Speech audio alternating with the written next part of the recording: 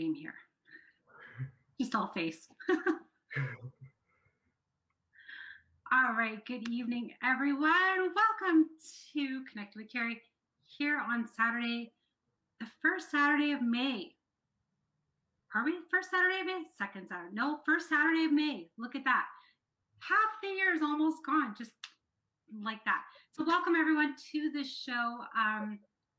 Last week, I did not air a show, but I was there last week. And you guys have been phenomenal. This is my season 4 of the show. And I just have to say thank you to everyone who does tune in weekly to the shows. Usually, you know, we've been getting somewhere over 90,000 to my last show was 106,000, I believe. And then, of course, my connected culture connection on Tuesday nights with Big Wall last week. We had, or not last week, the week before. I keep thinking because last week was Easter, you know, like, or 2 weeks ago was like Easter, so we missed shows.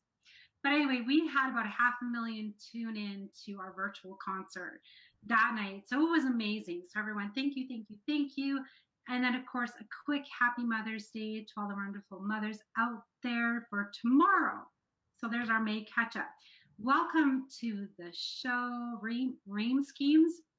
Yes, how you doing? You know, it's Reime Schemes. You know, I got to be difficult and put, you know, spell it all in German and stuff like that. But it's Reime Schemes, and pretty much the name tells who I am. You know, bunch of schemy rhymes. That's all. It could be, yeah, scheming and rhymes.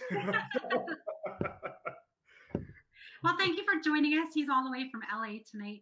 So you guys are probably having some incredible weather. We are having a bit of rain here in Calgary. It hasn't been too bad the past couple days. It's actually been kind of nice, a little bit of rainy and whatever. Not like LA. LA, you guys get like hot sun all the time, and then sometimes you'll get rain, but it's not that often. Rain is like a commodity over here. It's like, you remember the song, It Never Rains in Southern California? That's true. You know, I never see rain, and I get mad at it. Like, why is it raining? This little cloud that just floats along, and then all of a sudden it's like, I want to rain. No, I'll keep moving along, right? Yeah, just go to Mexico. That is so funny. I have to say, thank you for being on the show this evening. I know you are a very, very busy artist, and I know that you have been very busy getting like I think you have a new album coming out. You've got some new releases that have just been out. You've been all over the map. So I know like you're very, very busy. So thank you for being on the show this evening here as well on Just TV, Just FM. I just have to say thank you first, because it's very important to, you know, for my guests to understand that I know what it's like when you're very busy, and you're going to be traveling soon as well. So it's like almost impossible to hold you down. Thank you as well. Yeah. Yeah, so I really do appreciate all your time and energy for being here, first of all. So I just have to quickly clear that up. Now, going back to your name, Reime Schemes. I was going to say Reime again. Reime Schemes. How did you come up with that? And when did you come up with that? So, you know, the funny thing about it, it was spelled properly before. It was spelled rhyme, how you spell rhyme, R-H-Y-M-E. And, you know, I wanted to be a little bit different. So Reime Schemes came from a long time ago when I first started doing music. And the way I used to put my music together, it was technical, like the A-B format, like how you write a poem, a rhyme scheme. And so I started rapping and stuff like that when I was in the military, actually. It was crazy.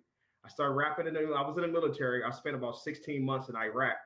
And the guy, it was, you know, you get people from all walks of life in the military. You know, you got people from Texas and, you know, Chicago, New York, all these different places. And these guys are like super talented. And they would just get me to like rhyme. And I'm like, you know, I was their sergeant. And they was like, come on, hit us with the rhyme schemes. Come on, hit the rhyme. And then I started rapping with them. And that's eventually how I got the name Reime Schemes. And then later on, you know, I started traveling internationally doing music and stuff like that. Just to give a quick synopsis, that's how I changed the name to Reime Schemes, which is kind of like the German form of like rhyme. And I just added my little E on the end of the rhyme, and that's how you got the Reime Schemes name. Yeah, that's my story, and I'm sticking to it. Wow, you were in the military. How long were you in the military for? 6 years. Yeah. 6 years. Well, I'm not from the States, but thank you for your service anyway. I do appreciate that, because I know depending on your circumstances down there, you can be in the line of fire within a heartbeat. So thank you for putting your life on the line. That's just incredible. What was it like? You must have, like, that must be such an experience. I've always been an adventurous person. So, the funny thing about it is I wanted to go to the military straight out of like grade 12. And what happened was my mom was like, no, you're not going to the military. You're not going. You're going to university. So I went to university and I played sports. I was a track runner, got a track scholarship to play run track. And then after I graduated university, I'm sitting here with a whole university. I'm sitting there, at a job I was working. And just one day I said, I'm going to join the military. And I just like quit my job, and I ended up in Iraq like six months later, and that was the start. That was the start of everything. It was the start of me doing music. That was the start of me, just developing as a person internationally, and just actually putting my feet on the ground in different lands. And I think that was the start of like who I be really when I really involved as a person. Mm-hmm. That was probably the best crazy decision I ever made in my life, because it takes me all the way to where I'm at today, and it's like a yin and a yang full circle. So It's funny that we bring that up, because that's kind of like the pivotal point of my life and who I am. Yeah, well, you have to get down to the nitty gritty of who an artist really is, because it's not, yeah, you make music and that's part of who you are, but there's always the reason why someone started making music, or maybe it was in their family, or just there's, like you said, the pivotal moment of when someone starts their career. That moment of just like, I really want to do this, and I really have a heart for this, and the passion and the drive, but it's always got to start somewhere. So this is why, like, I take these shows, and it's not like your regular radio interviews. Like, I like to dig in a little bit deeper and be like, who are you as a person? Who is the face behind the music, right? Because it's just like, your average business. Well, who's the business? And okay, well, let's just use McDonald's, for example. Okay, well, we all know the golden arches, but who started it? Like, who is the actual face behind it, right? You don't know the whole entire story unless you go and you dig it up, right? Yeah. So that takes time to go and do that. But here, this is one thing I love to just find out, like, who are you? Why did you bring up music, or how did you get involved, and what, the whole story behind it, because it's not often that you hear about it. Like, we'll see your videos posted up on Facebook or your Instagram feed, but, you only kind of tell that little bit of a story through, your feed and everything, but you're not going to really hear who you are, right? Yeah. And so anyone who's watching or listening, I think, they're going to have those points in their lives, and they're going to go, hey, I remember I was in the military, or I was in this certain career, and I decided to change my career because something happened, right? And to be able to be in high school and just be like, okay, I want to join the military, that is a huge step. Like, that is just like, taking a grenade and just throwing it out there and be like, okay, wherever it lands, let's just go. I got a funny story about grenades too. I remember when they first told us how to, perfect segue, when they was teaching us how to throw the grenades.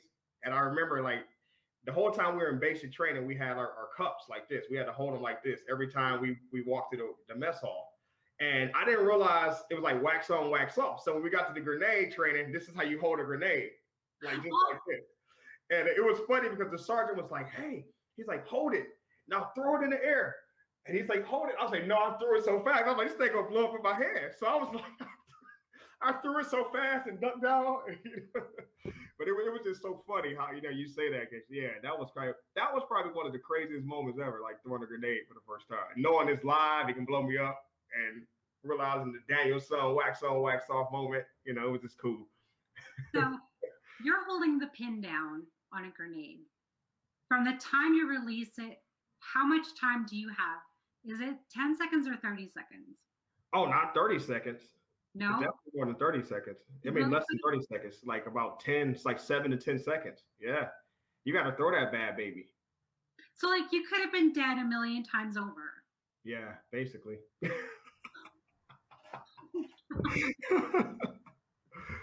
Yeah, This is what it definitely. took for you to be here today. Yeah, definitely. Yeah, definitely. I got some stories. I have this thing. We'll be talking all night. I got some stories for you. I got like an autobiography about Right? that. That is insane. I just, the thing is when you watch movies, like, of course, here in Canada, we have like, the RCMP, but it's not that highly huge training that the military has down in the States, right? Like, there's levels of it, but it's not like you guys are just thrown into like the deep end and you have to learn how to swim like within boot camp within the first 6 months or whatever, right? For us, Yeah. it's like this long term kind of training that I don't think we ever see grenades. Oh. Quite honestly, I think it's more horses than anything, but I don't know. But this is the thing, like, putting yourself in that situation, you have all that pressure, and it's like you have to perform under pressure really quickly when you're in the military. So from performing in the military to performing on stage, what has been more frightening to you? You know what? To be honest with you, the music. The music part, performing on stage. I mean, right now, years in, it's second nature now. It's nothing to me. But like in the beginning, I used to be. It was almost like stage fright. You remember like 8 Mile, the movie 8 Mile, Eminem, when he Yeah. first ran in the washroom and just started throwing up. Like that's the kind of nerves you get performing. I remember because it's like you love your music. It's so close, endearing, and endearing to you. Yeah. And so like you want to make sure that everyone likes it because you love it. And it's like someone telling you, "Oh, your kid is not cute," and you're like, "Oh, this is my precious baby," and it's like them telling you, like, "No, that baby's not cute." That will hurt your heart. So it's like getting on stage and they boo you, they don't react to you. That's the nerves that you get as as an artist. You Yeah. know, I remember, I don't drink alcohol now, but like years ago when I first started, I used to have a drink to make myself get drunk so I can like not know what's going on. And then I used to hope like the sound system was bad so they could understand what I was saying. So they just had to give me a pity. Like, you know, That's that, horrible. this is in the beginning. This is definitely in the beginning. No one knew this stuff like that. I mean, I still rose to the occasion and I still like, put on good shows in the beginning. But these are the thoughts that go through your head, as an artist when you first start off. And when the military, I had a team with me. I had this confidence instilled in me where I was able to make things happen. I was in charge, and it was just like that type of mentality, organization, discipline. That was a little bit different. But the music is just free fall, and it depends on other people's opinion, opposed to like people are being led by me with the same strategies that they've been trained with. So that's the only difference, the pressure. But the pressure still is there. But I think the music is a lot different when you first starting off performing. Yeah, For sure. that's incredible. I just, it's interesting to see where people's fears are. And a lot of people do have like that stage fright. But then some people are like, oh, it's amazing. They love just the rush of the crowd and they love just, people chanting or singing along with their music or things like that. So it's, kind of neat to see where you fall in that because you said, you're a sergeant or you were a sergeant in the military. And you would think with that confidence that it wouldn't even be an issue to be able to go and perform on a stage, but there you have it. And it can happen anytime. You Yeah, can never be prepared too much, right? it was crazy. I remember my biggest show I did. It was with an African artist here in LA, like a stadium, and it was crazy. I had a game plan together. I had Yeah. like my dancers ready. I had all my songs. As soon as they opened that curtain up and I seen all those people, Yeah. like I was pretty much jumping 5 feet off the ground, pretty much at that point. Because Wow. the nerves is there, and that crowd gives you that. It just changes up things, and it gives you that extra energy and stuff like that. And that's yeah, it's a rush, like a roller coaster ride. Yeah. Do you have a team with your, as being an artist? Do you have a team that can help you along your journey or have you been doing a lot of stuff on your own? The beauty about being educated and going to university and things like that, I'm able to incorporate that in my music. So I understand about marketing, target marketing, how to run marketing, how to manage things. So like a lot of my stuff I do is more freelance and contracted, Okay. so technically I kind of do have a team. You just kind of like you just hire people for certain ventures and stuff you have going on. Yeah. pretty much I organize and manage everything myself. So I operate it like a business. You know, I have my label DRS Entertainment, and I definitely like, as far as the music distribution to like setting up graphic arts to setting up like everything. It's just all through me. And then if I need dancers, I'll network with the dancers. If I need producers or I need like engineers or I need recording studios, everything is just organized with me. And I always tell artists, you gotta set up a plan. It always has to be a plan from A to Z. You can't just be like, all right, I'm gonna put this song out, hopefully, and just put the song out and just duck like like a grenade, right? Like, no, you gotta because with today's world, so many artists trying to do things. It's so easy to record music. So you have to have a plan. You have to have a plan. You have to have a goal. You gotta put markers in place in order to achieve these goals along the way. Yeah. And contingencies if this goal doesn't work. So it's the same way life or business is like with the music. I'll drop a song. I'm already in my head. I know where I'm going to put the song at. I know what platform I'm going to target the most. I know what countries I'm going to target the most. Who should I interview with? Which blogger should I go to? What shows should I go to? What TV networks I should present it to? Like I already got to brainstorm out before I actually, do it. And if you look at my phone, I have my planner. It's like dates, organized. All right, what's the budget? This and this and that. So that's kind of how I operate. Very, very meticulous. Which is good because I don't think enough artists are business minded about it because it is a business. Like you said, you need to have everything planned out, especially it's just like your goals. Where do you want to begin with your music? Where do you want to end up? Because you need to plan all those strategies along the way. Like you said, even just a simple interview here and there, which I would have to say thank you for choosing me. I'm very, very honored. Like, that's incredible. I get to be in your plan. So that's super cool. And then we'll go into like the other plan of coming to Calgary, that's so cool because we'll get into that in a minute. But yeah, just that whole business mindset of it, because enough artists they're out there going, okay, well, if I throw a song on Spotify, I should do really good. Or if I just use SoundCloud, or if I just, whatever, but you need to have those stepping stones of like, okay, start here and work your way up to here and here. What has been probably the hardest thing up to date to manage yourself? It's just you see when you manage yourself, you have to deal with the ins and outs of the business. So like the good, the bad, the ugly of the business. So if let's say you hire someone, like say you hire a radio person to put you in rotation, and let's say they're in, I don't know, Germany, you have to like figure out, you have to follow up on reports and make sure your song is being played as agreed upon. So you have to do that, and you have to manage that type of part. That's the most difficult part because you have to make sure. Because you can't just be like a label. A label does it all for you. And they track it for you. You just be the artist. You do the work. You show up here. You show up there. And they tell you what to do.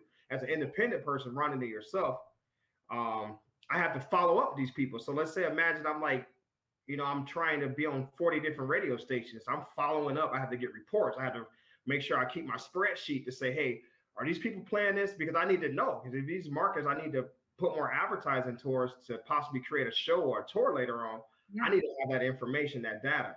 And so that's the hardest part, just, making sure that you can like get people you can trust that's going to do the business proper and always have to follow up. So that's the music is the easiest part. I can go knock off 12 songs right now. It doesn't even matter. It's like, okay, this person, are they playing my song? Are they really playing my song? I can't sit here on the radio all day and just wait for it to play, so I have to have reports and data and so it can help me initiate my plan or continue my plan. Yeah. That is very interesting to hear because I have not even heard one single artist say that. You are the first one on almost 2 years that I've been doing this. And that is so important. Like you can just, you can be like, okay, I want a 30-second slot here and there or just be on rotation. But how many people do actually really follow up and make sure that they're being played? Now, when you send me your bio, there was something like 10 stations or something that's playing your music, right? Yeah, and that's a little outdated, but yeah, it's a little bit. It's a lot more than that right now. From like my music has grown a lot, internationally, especially in Africa with the 54 countries. I'm played in probably like 20 countries in Africa. Wow. Germany, Australia, all through the States, Yeah. even in Mexico and South America. I'm still, so it's, imagine having to keep up with all that. But like, so we talk about Africa, let's say they're 12 hours ahead or so. And it's like, they like texting me at like 1 in the morning, and I'm like, your song is playing, bro, or you got an interview on TV at 3 a.m. your time. And I'm just like waking up, looking crazy on the TV, like eyes swollen. But you have to. It's all part of the game, right? Yeah. It's how it is. I know I've interviewed people like in France too, and it's just like they're the same thing. And I always feel so bad because my time slots are fixed, right, on the station. So like my underground radio C platform, I can kind of do it whenever I want over there. But this show and my other show on Tuesday nights are fixed time slots. So it's like I'm hoping and praying that my artists can make it on for those slots. And I'm like, I'm so sorry you have to be up at like 2 a.m. to do a show, but that's what you have to put into it. Like if you're really serious about your music, then you're going to put that time in, which, a lot of artists have to understand, and that's not even just artists. It's an everyday business too. Like whatever you put in, you're going to get out of it for sure. For those that are kind of tuning in and listening right now, do you want to kind of describe your music style? I know we haven't touched upon exactly what you do for music style, and then that way they can understand why you're talking about Jamaica, and we'll kind of get into that. Yeah, I'm Reime Schemes. I started off as a hip hop artist, actually a freestyler hip hop artist. I kind of told a story about the military. Right. And I started off, and I worked with a lot of people, from Keith Murray, old school 90 rappers, to the Loonies, Tupac's brother, Mopreme Shakur, the Dog Pound. I've been on tour with a lot of West Coast artists, and I started off doing that type of music. I worked with the Fat Joe's Terror Squad, to many, many more people. And I started off as a hip hop artist, just doing straight hip hop, kind of semi-gangster rap. And through the year, through my travels, I started to change my music to fusion music. I mix anywhere from Spanish in my music to Swahili in my music. And so it has an Afro fusion pop where I would do a song 1 minute, you hear me rapping in Swahili, and the next minute you would hear me rapping in Spanish. And it is just, I love that, having that international mind state. So yeah. I consider myself a vessel of the world. I definitely try to understand different cultures. I try to put, when I go to a different country, I try to live as the local. I don't want to come as like, oh, this American guy, or, this Afro-Caribbean guy. He's coming, I'm not coming over here looking for American food. I'm going over to, Wales, and I'm looking for what they have. Or I'm going to indulge in the culture when you're there. Yeah. I'm looking for that, I want to learn. Yeah, that is so cool. Okay, sorry, continue. Yeah, and so like I incorporate a lot of that stuff in my music. Like I had a friend I was just talking to about 2 weeks ago in France, and I was in Amsterdam doing a show, and he said, hey man, come over to France. So I just took the little hour flight over to France. He and I put together like a couple of songs. Like I did a couple shows there, and it was just 7 years later, we're still talking about this experience, just being able to go there. And, I got a story about being in France too. Like I had it was funny because I'm going to one of the stores, and I'm acting like I know French, right? Like the lady looks like me, we're the same color, we look alike. So I'm like, okay, I'm act like I know French. So she's like talking to me, and I said, where, I'm thinking to myself, where's your razors at? I think I learned how to say, where's your razors at? I wanted to shave. Yeah. And she gave me the wrong razor, right? So when I got back to the hotel, I shaved my whole beard off. And I had to be on like a French TV station later on that day. And like I got there and I looked so crazy. It was like no beard, no nothing. And I was like, like gave the Home Alone face. And it was crazy because it was like, and that's a story I remember to this day, or Amsterdam, like, when you're in Amsterdam, you partake in what they have in Amsterdam. Yeah. I remember one of my friends and I, we got stuck in a park for like 3 hours, just walking in circles. Oh no. Looking for the hotel that we were staying in. And it was just like, we passed the hotel 50 times and we finally looked, oh, maybe there's a gas station right there with a green neon sign. Rating my music, allow me to have that international flavor, because I can actually tell you real stories. When I say this stuff, it's kind of like stuff that really, some I definitely have. Well, I use bits and pieces for experience. Like if you like the most recent song I was talking about, just I'm talking about scenarios And I did that organic. A lot of people interviewing Yeah. and the people who support me. My biggest release to date is called Africa to America. I think we're approaching like maybe 300,000 views to that one, and as well as Tifa Wine. Tifa Wine is another one that a lot of people took a lot can. You know, a lot of people in the industry, they try to get the big numbers, but I tell a lot of people, don't send no bots to me. You're not going to people who support me with new music, and stay true to myself while I do it. Yeah. And you have a mixture of music.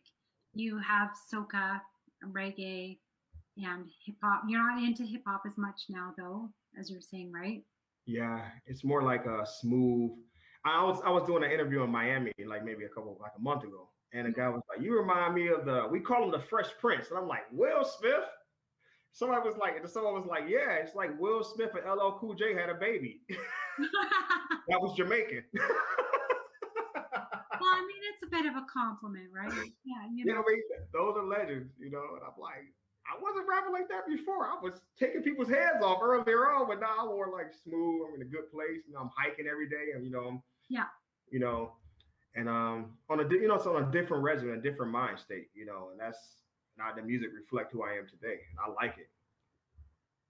What's been your favorite song to date that you've done? Oh man, my favorite song. Wow. Book of Rhymes. Book of Rhymes. I actually did that with a Canadian artist, actually from Toronto, named K Rome. He's a dope singer, and Book of Rhymes was just kind of like me talking about my life. I talk about how, growing up without parents and stuff like that, and making it from like growing up in the city of Detroit and making it through that and becoming who I am. Yeah. Through the music, how my music has been my journey to allow me to like become this successful person or keep this perseverance going on. Mm-hmm. And so Book of Rhymes is one that, made a lot of people cry. A lot of people cry listening to that song because, the melodic, the way that K Rome sings on it and the stuff I'm talking about, it's kind of heartfelt, So yeah. Book of Rhymes is definitely that one I like. Okay. Can you give an explanation about the song for those that are listening? Yeah, so Book of Rhymes is just, it just tells about my journey as Reime Schemes, and it talks about the struggles of just, it's kind of like a metaphor, struggles of life, but also the struggles in the music, or how you just like put all your blood, sweat, and tears inside your book of rhymes. And a lot of people don't, people get the finished product, but they don't know how you got to this product or why you even talking about this. Yeah. And that's the reason why, I put out the book of rhymes, just to be, earlier on as an artist, I had an idea of what I thought what artists was supposed to be. So I was just rapping what I thought was cool. But then once I crossed the threshold of who I was, I started pouring out my heart and just talking about real life throughout my music. I start telling people who I am, and I'm gonna lay it on the line. I'm gonna say whatever I want to say, and it's like it's liberating. Mm-hmm. Opposed to just trying to be cool, this cool guy, and that's I think that's what a lot of people start off at, these cool guys. That's why I like artists like Drake or Kanye West, because Drake can tell you some stuff that's going on in real time. He'll tell you about a girl he's thinking. You don't even have to turn on the TV. You can just listen to the radio and then just listen to his latest song, and you're like, oh, okay. Then you're caught up on everything, right? Dating CC. Okay, that's CC did that. Okay. All right, I got you. Okay. But that's the thing about being an artist. And I think so many, especially male artists, have a hard time being vulnerable about their music and just being like, hey, I'm going to put my heart on my sleeve and I'm going to, tell it like it is. And, just say like, this has been the hardest part in my life. This is what led me to here, because they just don't want to let people in. They don't want to have that vulnerability with everyone, which to me, I've seen, like you said, I've seen both ends of the spectrum. And honestly, those that have opened completely up and have been more vulnerable have made the most incredible music ever, because it's more relatable to everyone, because they're like, I've been through that situation, or I've been there and I know exactly how he feels. Whereas if you're just like throwing things out there just to rhyme, you're not going to get very far, right? So we're going to connect with the audience. It's catchy. Maybe it'll be like one hit wonder, maybe, and then that's it. Or your music is only going to last for a year, right? And so going into the industry, you want to be long lasting and you want to be able to have, I think, just the variety. I wouldn't say you'd have to be vulnerable with every single song, but I would think like you need some really deep music out there for people to relate to indefinitely, especially over the past couple of years. What's been the hardest thing over the past couple of years making music? The hardest thing has, I would call it the rise and the fall, or backwards, the fall and the rise. I was switching around because COVID hit, and I was able to gain a lot of traction during COVID. I understood as a person that a lot of people are going to be tuned into the internet. They can't go outside. They tune into their phones, social media. So I put a song out called Paradise, and Paradise connected with a lot of people. I actually got a plaque recently from RIAA for like 2 million streams for Paradise. So I'm definitely going to dust my shoulders off on that one. And the thing, how I did it was I ran a bunch of contests. I did remix contests. I had artists from all around the world sending me verses in to do a remix to the Paradise song. And then I had people vote for it online, and fans got engaged. And then, we gave the guy who won. He was actually from Canada, from Toronto. His name is Warzone, and he actually won the Paradise Remix contest. So he got a distribution deal through my company, which is through Empire. And as well, he got a cash prize for winning the contest, Paradise. So I did that. I made dance videos. I had dance contests. Another guy from Tanzania ended up winning that. Sammy Teo, he won actually like the contest for it. So he did the best dance, very creative. And so I was able to get that song so much traction. I couldn't film a video for it because the singer who was on it, Shady Blue, she actually lived in UK. I couldn't get the UK to film the video. And eventually I ended up doing a video by myself like 2 years later out of Miami. Do you think you'll do it now? Do you think you'll maybe do a remix or something of it? We're in the talks about it. I talked to her recently. I said, hey, I'm going to come over to the UK. We can do this video. And she's like, well, I'm super busy right now. That's all right. Well, when you let me know, because I can make it over to UK and, film the video. But once I got that success from Paradise, everything was going on an upcline. I was ready to like travel and try to do as much as I can within the restrictions. And I caught COVID really bad. Oh, no. Like really, really bad. So it was kind of like I was rising, and then it kind of like I fell. So I was down for like about a month. I'm a guy who hikes every other day. I'm running. I eat healthy salads. I wear a mask. Super regimented. And I caught, I'm like, how did I catch COVID? Like, I'm not around anyone. I'm following the rules. Yeah. I even before I caught COVID, I came over to Montreal, and I came over to Montreal. I couldn't even leave. The restrictions were so bad. Health Canada was like calling me every day, like, are you here? Like, so I left. I didn't want to quarantine for 2 weeks. I ended up leaving Montreal because I couldn't leave the house. Yeah. And, so I caught COVID last May, about this time last May, caught COVID, and it put me down. And so I realized from that point that, once I survived that near-death experience, I realized like I need to do things at 1,000%. More like, so I'm more focused on physical fitness a lot more than I was before. Mental health, and not taking things for granted. And I made the song Showtime. This is like post COVID, and I really put a lot of effort into that, and a lot of effort into the music, and the video, and it's just I wanted to present something different, a version of me who beat Kermit. Well, not Kermit. Call it Kermit. COVID. Well, COVID does things to you, so I got the COVID brain now. I can't even pronounce his name right. It happens. So yeah, that's how sick you were. Can't even think anymore. I know, right? But you were in how long were you in the military for? 6 years. 6 years. So do you take that training now, like the physical part, and try and get back into that a bit? Or what have you been kind of doing to raise your stamina up from that?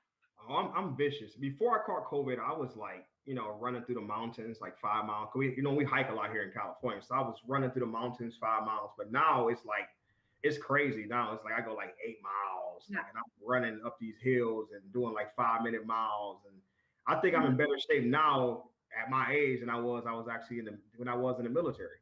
Like, Well, it's that's cool. good. Yeah. I'm actually in like a Hike LA group on Facebook. Oh, nice. So you gotta come out. I'll send you the link and you could. Yeah. Because But like I'm crazy, man. Like 5-minute miles. I'm like ridiculous. Like I'm sometimes like, damn, I need to slow down. Like, yeah. So you'll have to make a song about that now, like kind of take all these experiences and put it into something now. I think it'll be interesting to see. Okay, let's talk about coming.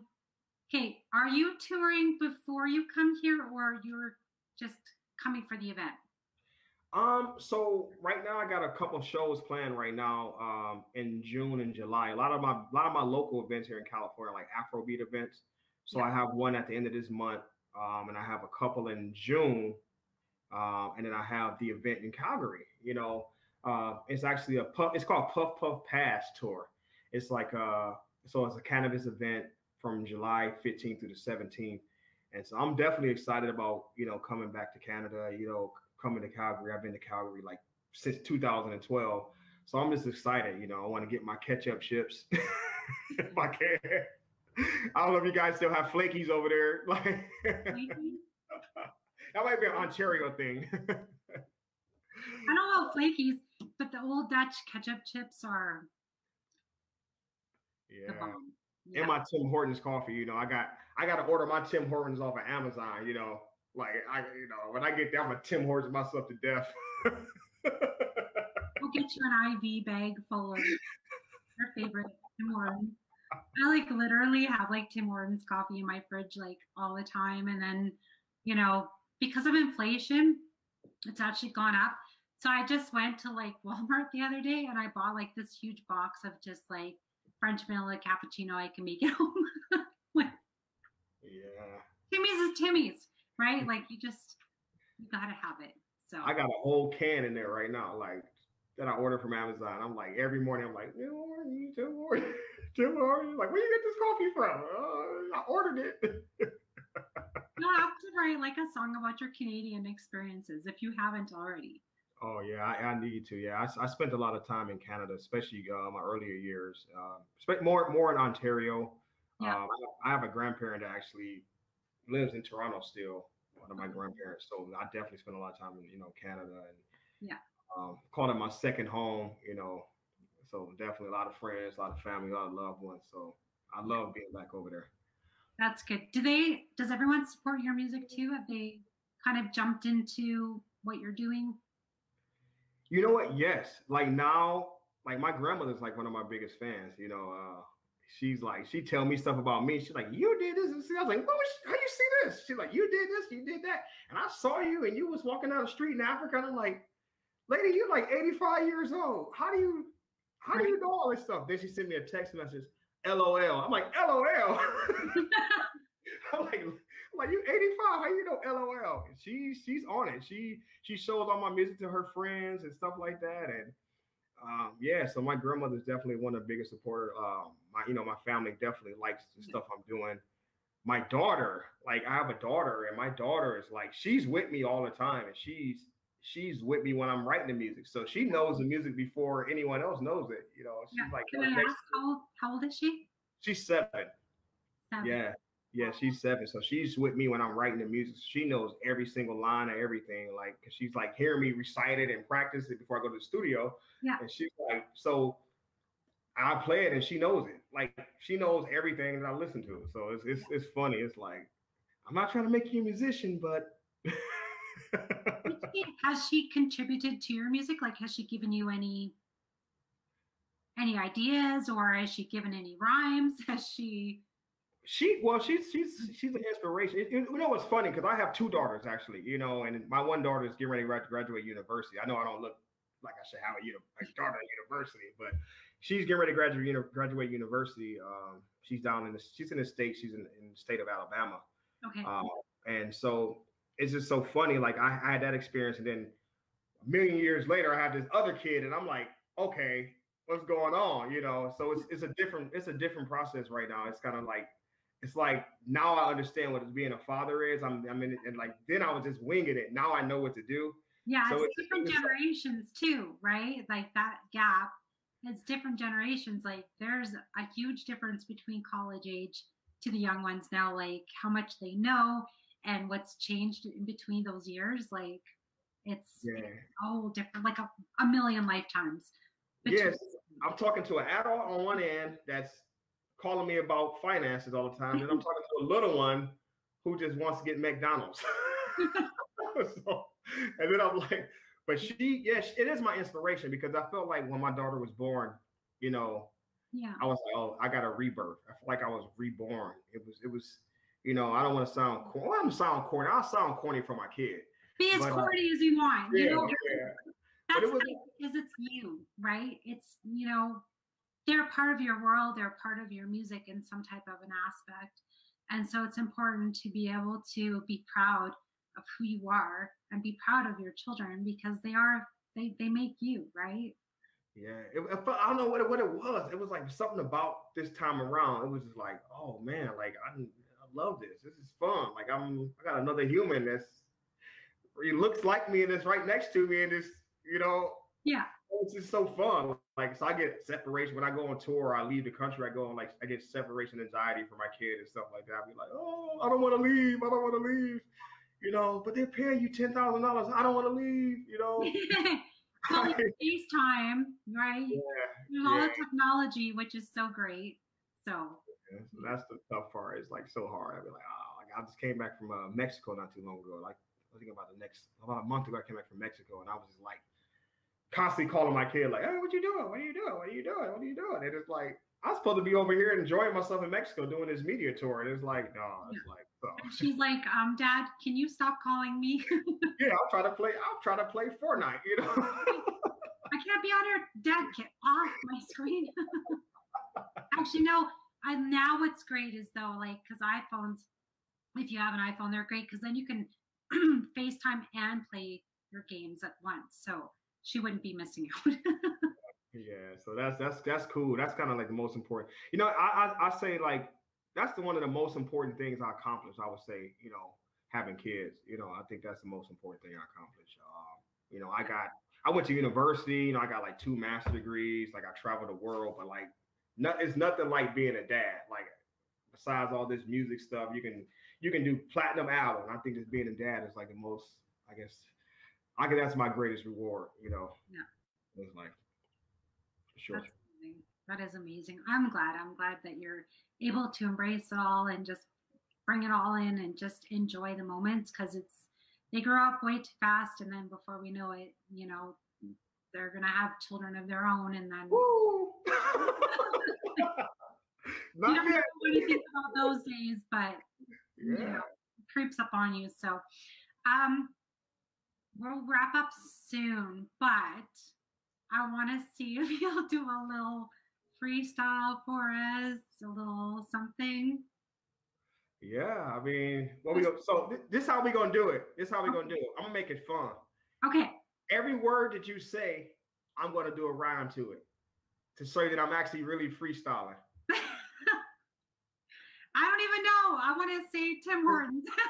Tim Hortons. I like to drink it every day. I don't play. I'm looking for my flaky cakes, trying to go to Canada next to the Maple Leaf, connected with Cari, baby on this TV, StreamYard all day long with your boy Jess FM. .ca. We don't do it every day. I'm lyrically desolation, coming with captivating every time that I'm spitting this freestyle, just never waiting for my next word from Cari all day. Me vaya por la casa, tú siempre we don't play. Me voy a casa contigo, te estás rapeando, improvisando, tú sabes lo cosa que está capando, yeah. And then I flip it back to English because it's real. Verbalizing on this track because I got mad skills. I can rap without a curse word, but I speak profanity all day long. You know, my whole flow is manly every time I spit it from the California IA, rapping on my shirt. You shorter than a mini skirt. Every time I make it work, I make it hurt like surgery. The urgency every time they get to me, but I'm sticking swerving, see through the traffic. That's evasion to captivating every time I spit it. Everything on my boots relation like a soldier in war, trying to spit it hardcore. I'm rapping like this. What the reason we do it for? That was a freestyle. I was just making up stuff. Here you have it, right here, live It's not often people can just do that. It's really hard, and I, appreciate it. That's so cool. Thank you. That's awesome. Okay, That so was fun. what's that? That was fun. It is fun. I love having guests on my shows, and it's just like I want everyone to be themselves, and I just want to be like, okay, let's just have it out and have some fun and just kind of play around with it because it's too often we're so formal on things and this and that, and it's like nah, I'm done with those. Thank you. We're gonna have some fun. That's what it's about, right? So I appreciate you coming on this evening. It has been such a pleasure and such a delight. Before you go, usual where everyone can find you, the spiel. Yeah, definitely The follow me elevator pitch, if you will. everywhere. I can do it in English or Spanish. Me puede encontrar aquí en Reime Schemes. I'm just playing. I'll do it in English. Reime Schemes, ReimeSchemes. That's on all platforms. I definitely have my website, Reime Schemes Biz. You can get all my information, as far as like music, you get that first on the website, tour information, giveaways. I got the merchandise, reimeschemesbiz.com, and definitely check me out, and it's not all about music. You see on the interview, we talked about everything. So Yeah. you want to hit up Reime Schemes about the latest politics in Ukraine, hit me up. You want to talk about what's going on in the Republic of Georgia, hit me up. I mean, I can be a little bit of a nerd. So definitely. So yeah, much love to everybody tuning in, man. Much love to you for having me on here. Much love to Just FM, man. This is super fun. You're very welcome. I would love to have you back. Actually, I would love to have you back on my other show, Culture Connection, because it's really fun. I have my other hosts with me, and then we do like I said, we'll do virtual concerts and things like that. So I think we'll have you back in a little bit because that'll be really fun. And then I'll look forward to you coming up here in July. Yes. In July. Keep me posted on that. And then what I'll do is if you want me to share it up, I can share it up as well. And then we can kind of play around with that as well. So you have a little bit more promotion for that as well. Definitely. Merci beaucoup.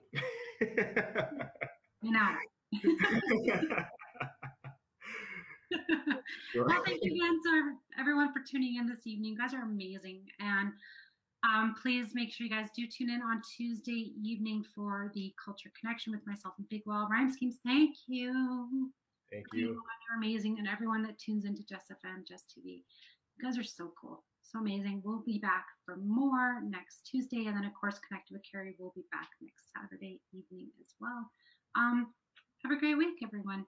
Thank you again so very much for tuning in. We'll see you soon.